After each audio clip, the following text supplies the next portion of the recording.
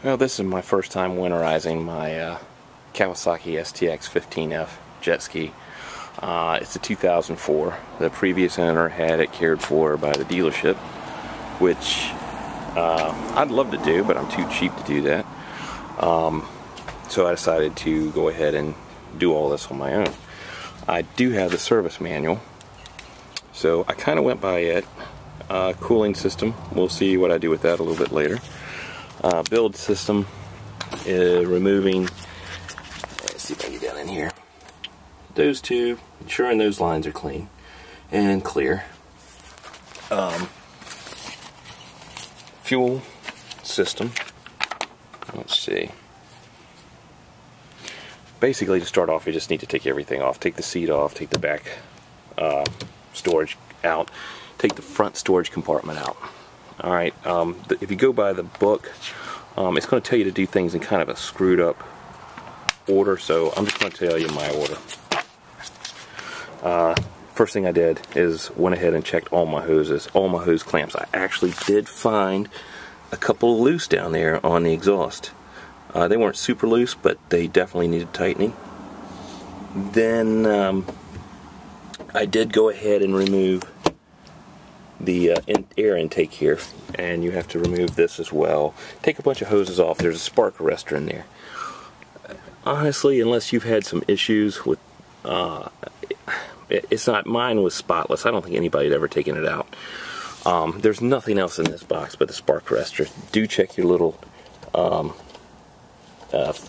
flood, I can't think of the name of them. There's three little things, little rubber things here that if you happen to get water inside of it, it'll let you know so you can see it. Just make sure they're on there good.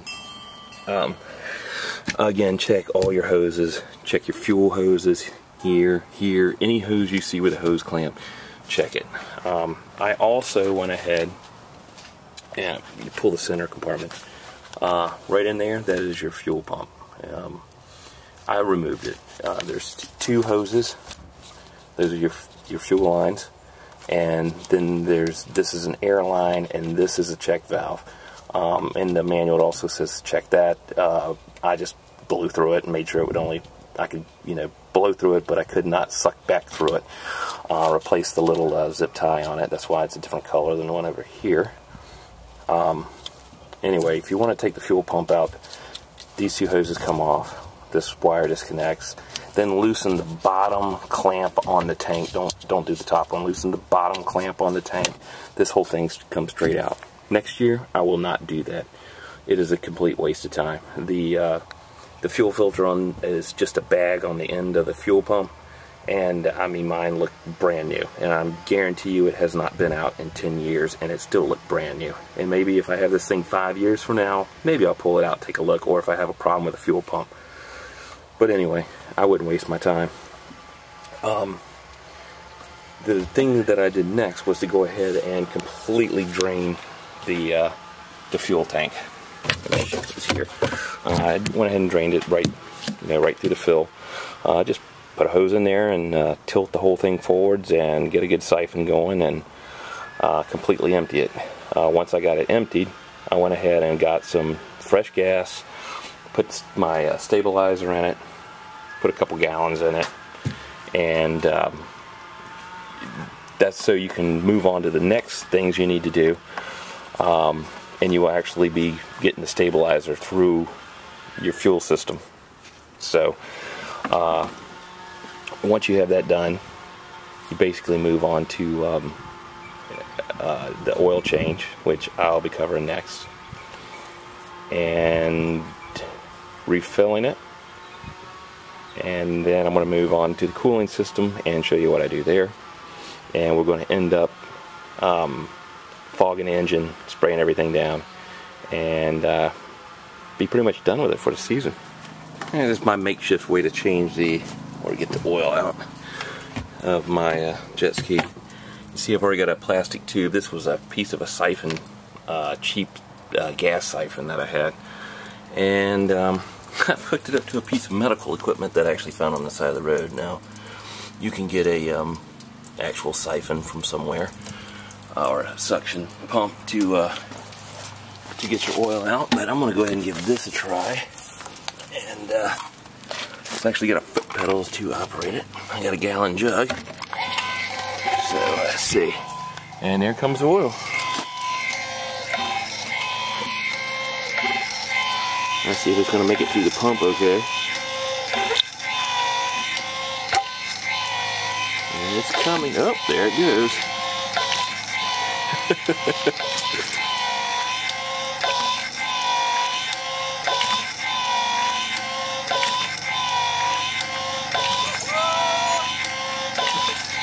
Alright, well, I warmed it up before I started doing this, and I kind of killed two birds with one stone with that. I went ahead and put my fuel stabilizer in. I'd already siphoned everything out of the gas tank. Taken the fuel pump, fuel filter out, checked it out, cleaned it, put it back, put in a couple gallons of gas with stabilizer, started it. I've run it to heat it up, and looks like it's just going to take me a little while to pump the oil out, but my little pump here is working.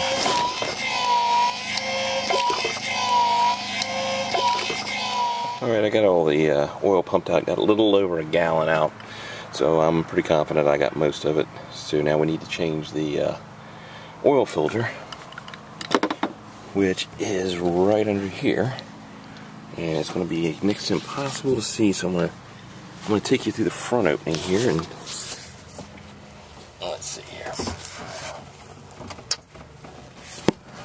Yeah, I think you can see it down there.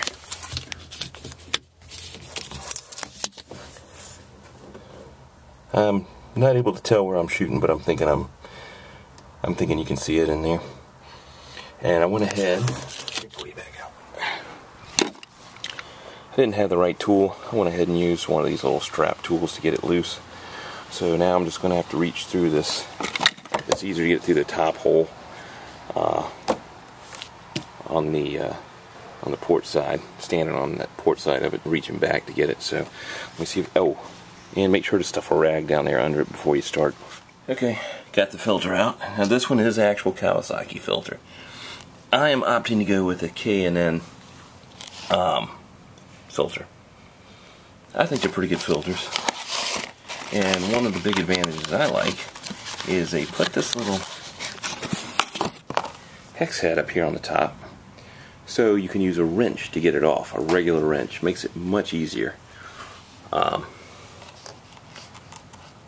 Looks a lot like the actual Kawasaki, but it's a well, this, like I said, is a 2004 STX 15F, and if you want to go with the K&N, it will be the KN204.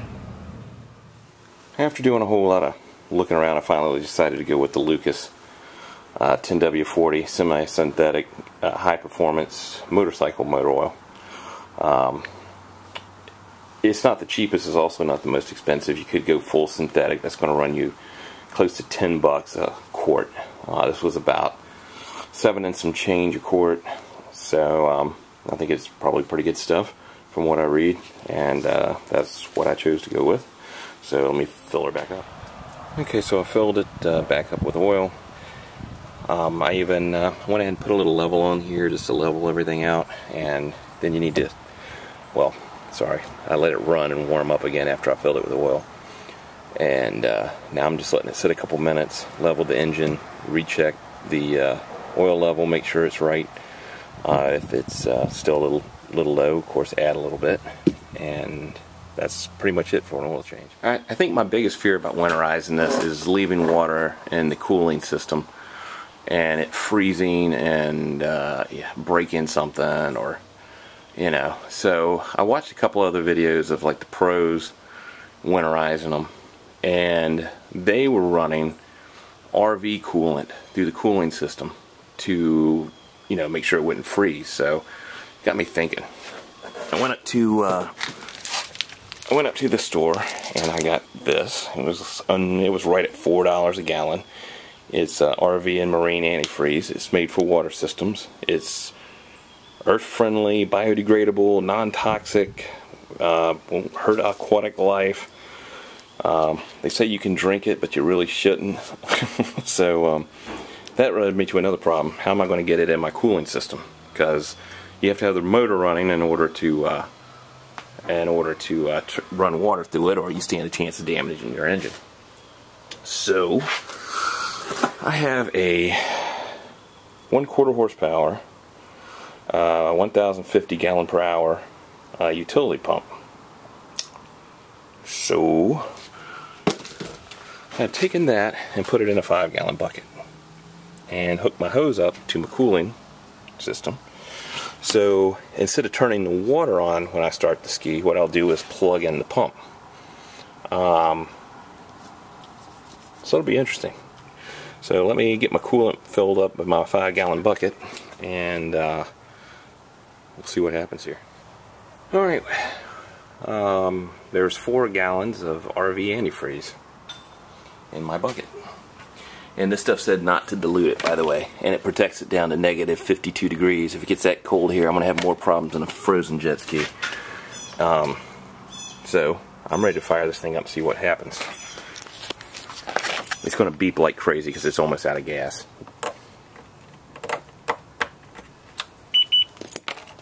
Okay. Yeah, I know.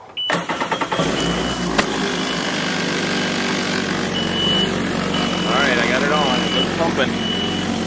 So let's see what we got coming out back here. Oh yeah, I got kinks coming out. You can see it coming out the seal. I gotta shut this thing off as soon as it dumps.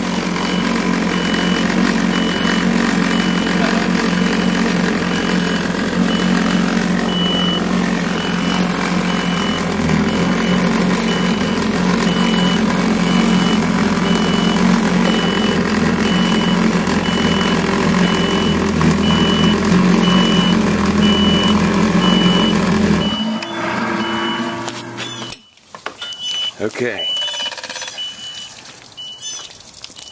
Well, there is definitely antifreeze in it now. Alright, that worked. Oh. I wonder how I ended up with antifreeze in here. Oh, I know how. Okay. Alright, well, that worked. So now I'm pretty confident that it's not going to freeze. Alright, now we're ready to fog the engine.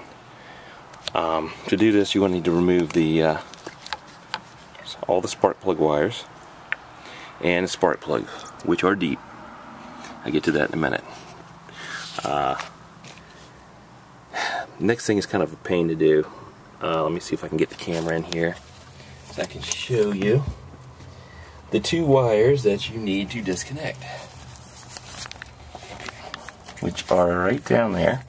And it is the 2 gray ones. Let me see if I can reach my hand in there and get them from the other direction. I can't see what I'm doing. Alright, right here.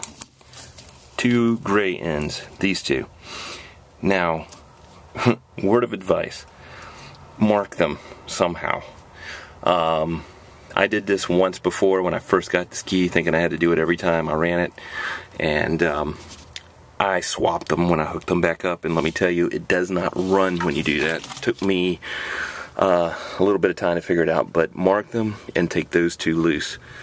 So I'm going to get the plugs out and get the wires loose, and we'll pick this back up. Okay, I got the plugs removed. I used the actual Kawasaki wrench that came with the ski. It's under the seat, and the plugs I'm going to replace, but I'm not going to do it right now. I'm going to do it at the beginning of the season because I'm fogging it. There's no sense in kind of fouling them now and when I'm going to replace them. So anyway, I got my stable fogging oil, and I'm just shooting directly down in the cylinder for about the count of 4. And I'm going to do each one, and then I'll be right. Sprayed it down into each cylinder. Now I'd advise you to put a rag over top of this. Make sure it's clean. You don't want anything falling in your cylinder. And then turn it on, and it's going to beep like crazy. Alright, and hit your starter a couple times.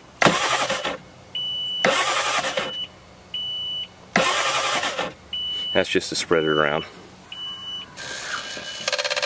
Alright, now just put your plugs back, and well, spray your plugs too before you put them back in, and hook all your wires back up. Did want to mention putting your plugs in hand tighten until it's snug.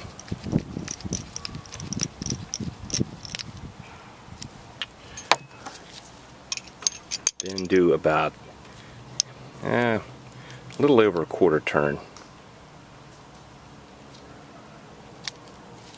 And that is about all you need. Don't go crazy. And make sure you get the right plugs to put back. And remember to hook your coil wires back up in the correct order that they, well, to the ones they came loose from. Like I said before, I marked mine with a zip tie. I put a zip tie on each end so I know which two went back together. If you cross them up, it will not start. Okay, the engine's fogged, and that pretty much completes everything. The only last couple of things I want to do, I want to use fluid film. I'm going to spray down a light coat over all the metal on the engine. Make sure to get down on the muffler, down in here too on the metal, because I saw a little place where I had some rust that wasn't coated. This should be okay. Don't actually do the muffler. I'm talking up in front of it. But just coat everything. Give it a little spray. Go around and do all your cable, your throttle cable, your steering cable, everything that you can lubricate. Go ahead and spray it down with something like fluid film, not WD-40, which is going to dissipate. Fluid film is kind of a coat.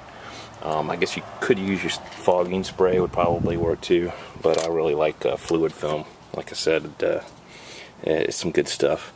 The last thing that I'm going to do finally, well, actually there's two final steps, or three now that I think about it.